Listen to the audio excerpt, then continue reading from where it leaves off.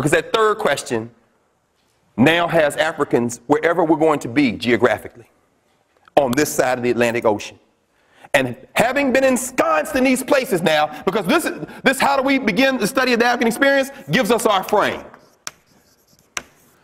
The preserving and affirming of African life, how do we preserve and affirm our ways of life, takes us from the origin of humanity all the way down to now.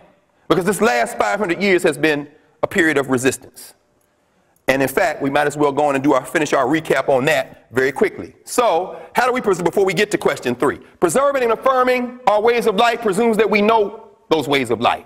And remember, one more time, as we go to, this chalk is so cheap, but it works. Cheap chalk. Stone Age technology. I believe in it. All right. Anyway, so this, of course, is our Kongo cosmograph.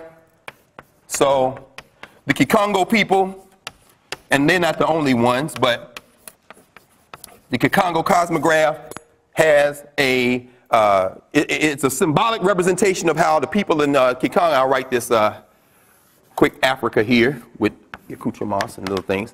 Kongo people down here in Angola, a little bit north of that as well in Congo, a little bit south of that in Namibia. But the point is that the Kongo people here had designed this as a visual representation of the cosmos. The sunrise, the sun at noon, the sunset, the midnight sun. And every cycle, whether it be a day, whether it be a human life, whether it be the life of a group of people over a period of time, follows in this order. And everybody who comes behind has the benefit of those who came before them getting that knowledge from them as they rejoin the ancestors and come back from the ancestors. So every one of these cycles we see go forward. And to finish the analogy that we went over again last week, we might as well finish it up by saying that if we take every one of these repetitions, if we take as a unit of analysis that 500 years, so every 500 years we say, we're just using this now as a way to kind of put some context on it, we complete a cycle and come back and complete again with the memories of the cycles that come before. And if every 500 years equals 1 hour, then the period from 1500 to now is 1 hour. And if we then take that 500 years for 1 hour and start and say midnight to night is 2010 or 2000, 2010, we rounded up a little. And then go back, that means 11 p.m. is when? 1500. That's everything there. That's Columbus.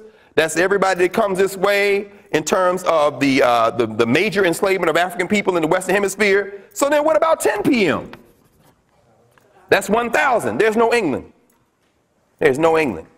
But however, if we look at our maps, for example, maps number, let's look at maps 7 and 8. 7 and 8, what do you have in terms of enslavement of African people? Trans-Saharan slave trade, exactly right. So there are others involved in this process before Europe comes and says, oh, give me some of that. Some of that what? Some of that black labor.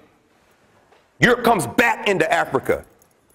I mean, well, I guess you really can't consider the Greeks and Romans Europeans. They only become Europeans in the so-called European Renaissance when people go back and invent an identity to give themselves, big up themselves. But Greece and Rome have been there, of course, many centuries before. But around 10 p.m., you've got a trade in enslaved Africans coming over the Sahara, which, of course, in Arabic means desert. So don't say Sahara Desert. That means desert. But you can say that by 10 p.m., you got folks engaged in the trade of African people. But it's not England, it's not Spain, it's not Portugal. It's who? Some of the Arabic folk, some of the Muslim countries, and there's contestation. But what happens is there are routes to trade enslaved Africans in, coming out of Sahara, coming off the coast of East Africa, coming out of Northeast Africa, going this way into what now becomes Asia, going even up to the lip of the so-called Maghreb to the Mediterranean Sea, and then from there, other points. You see then the trade in enslaved Africans. So what Europe does is come into a process that had already begun. But it's only on our clock 2 hours old, meaning only 2 times around this. And for folks who start African American history with Martin Luther King, understand, they're talking about the period from like 1158. Got 2 minutes of knowledge walking around. Can you imagine having 2 minutes of knowledge in your life? And not even a good 2 minutes. Martin Luther King, I have a dream. Yeah, he gave that speech like a few weeks before in Detroit. There's a record. Barry Gordy had a little record company that he had on the side of Motown, and he pressed the speech. So, in fact, when I got my first copy of that album, I played it. I'm like, that's the same speech he gave. But if you know the black church, you know that black preachers don't never give a speech only one time. Negroes give the same speech, and some of y'all been to church, and you could tell this, hey, here they go. All right, you ready? Here you go. He's going to talk about all day Saturday night, all night Saturday night, all night, and then early Sunday morning. And all right, you ready? All right, here's where he hits this one. Here he goes, here he goes, here he goes. Anybody see Eddie Long Sunday morning? Y'all see it, right? Y'all watched him? I watched him on. I was like, man, Bishop. First of all, when did they start making everybody a bishop? That's a whole nother conversation. But at any rate, we'll get there. That's about a month and a half from now. Because these bishops on this clock go back way before 10 p.m. if you look at black religious tradition. What's going on at 9 p.m.? What time is that? 500, right? So-called AD. Meaning what? There's a lot of stuff going on in Africa. In fact, if we look then at our maps, you're not going to see, in fact, map number 3, Africa, its peoples before European intrusion. Map 3 is going to give us a glimpse of what's going on, right? And it doesn't even name the major state formations, because most people in the world are not living in so-called empires or big states. They're living in villages, they're living pastorally, they're living in smaller arrangements. In fact, it only happened in this modern era, very recently, that over half the population of the world, or roughly speaking about half, lives in cities, as opposed to towns or villages or, you know, the countryside. But that's all right. You see, Africa, in fact, gives birth to humanity and then is quite well fortified and arranged on the eve of the so-called enslavement by 9 p.m. So we're not going to go, we've gone over this many times before. Let's just add a couple of, because some of y'all got in your notes. So if we take this 500-year increment and we go back, when did the pyramid, wait a minute, when does Greece come into existence? Between 6:30 and 7 o'clock. Okay, so somebody in the sheet comes up, you start talking about Iliad and Odyssey and Helen of Troy and Jason and the Argonauts, whatever, Odysseus or whoever you want to call them. Okay, that's very nice. Very nice. Beautiful. When are the pyramids built? African people build the pyramids about 3 o'clock in the afternoon. Now, mind you, Africa been up all day. So Greece shows up around 6:30, 7 o'clock, and then, you know, around 8 o'clock, you know, friends, Romans, countrymen, lend me your ears. I come to bury Caesar, not to praise him. The noble Brutus hath told you that Caesar was an ambitious man, and if Caesar was ambitious, so 'twas a grievous fault, and grievously as Caesar answered it. Never understood why, you know, of course they were British, that's why they had to give the English accents. But the whole point is that Julius Caesar, oh, that's an evening conversation. Black people get tired by then. We done built the pyramids, Kush, Merowe, Monomotapa, all these societies. Looking down, what's all that noise up there? I don't know, somebody in the attic up there fighting with cardboard swords with sheets on. Oh, all right, y'all stop all that noise. But at any rate, but this goes all the way back to midnight the previous day. That would take us back about 10,000 years. And that would allow us to see the African origin, not only of humanity, because that would go back days and even years before that, but just on this one day, if we take 500 years as 1 hour, you see the African contribution. Now, if we take this as a cycle, then the trick is to get as much of your human memory back from these previous cycles, so that in coming to the next cycle, you can apply that human memory to solve the problems of how to stay on the planet, how to help everybody else do it. That's the challenge. So we know then how we study the African experience, we get our framing questions. How do Africans preserve and affirm their ways of life? The first thing we got to know is what those ways of life were, because the resistance took place in the last hour on that clock. In that example, the resistance has taken place over the last 500 years. And when did the resistance stop?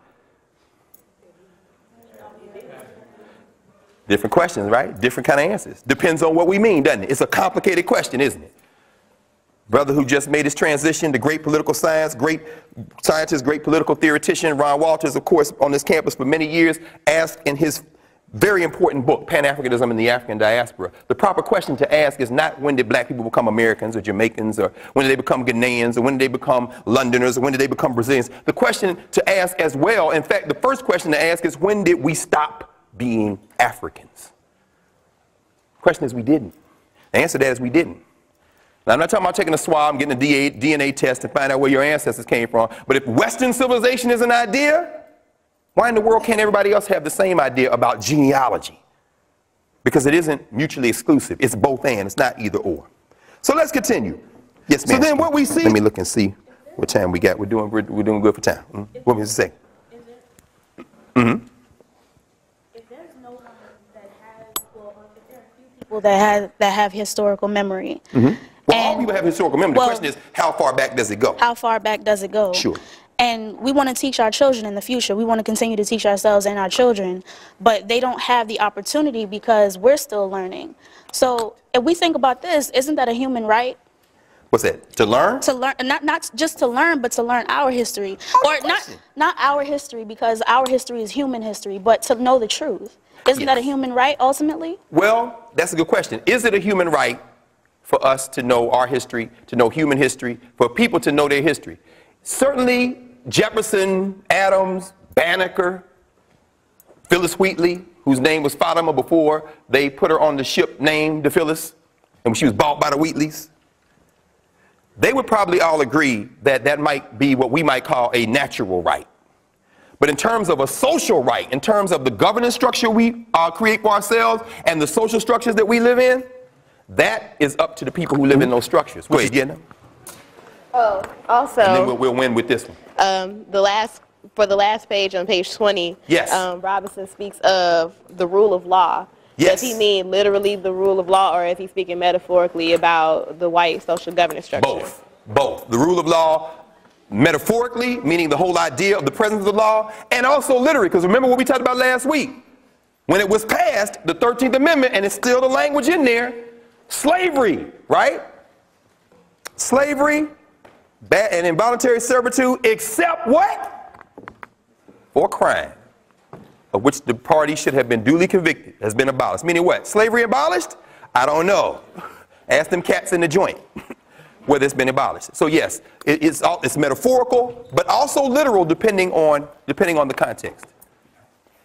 All right, y'all, since I won't see you all again before this, if you all not doing anything this afternoon, Charles Fuller, the brother who wrote A Soldier.